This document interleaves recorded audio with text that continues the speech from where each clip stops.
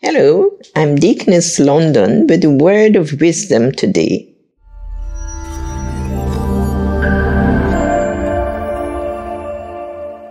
I would like to take the time to wish you a very blessed and a spirit-filled 2024.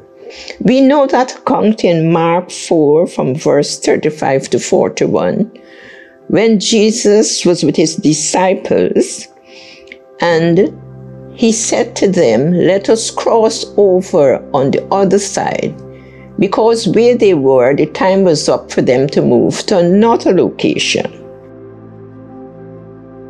But I want us to take note to two important points of the command that was given. The first, let us go over. And the second, to the other side. In the first command, Jesus said to them, "Let us." So that was telling them that they were not going to cross over to their new destination alone. Jesus was already with them, crossing over. They didn't know what they were going to encounter on the crossover, but Jesus knew, and he had already fulfilled his promise to them. Hallelujah. After Jesus was through teaching his disciples on the parables, he instructed them, let's go over to the other side.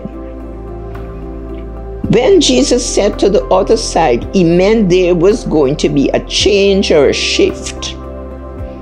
One thing we must note is that Jesus never told them what they would encounter during the crossover. He did not tell them that it will be a smooth sail. Nevertheless, he did reveal to them that their final destination would undeniably be the other side. Many times in our lives, as we navigate the seas of life, we too confront boisterous storms that appear to detour us from our final destination. Our actions during these times may mirror the responses of the disciples when they thought they were going to die at sea. The word had been planted and the disciples had gladly received it. But when the storm came, the word had not taken root, and it caused them to be faithless.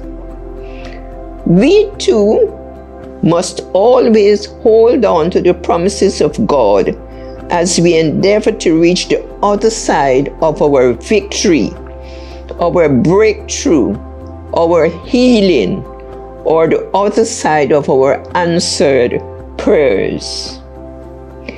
I want to encourage you for this new year, 2024, that Jesus didn't promise to calm every storm, but he has promised that he will never leave us and never forsake us, those who trust in him. Regardless of the stormy winds that will batter us, his word and promises to us is already accomplished in the mighty name of Jesus. Let us cross over on the other side. God bless you.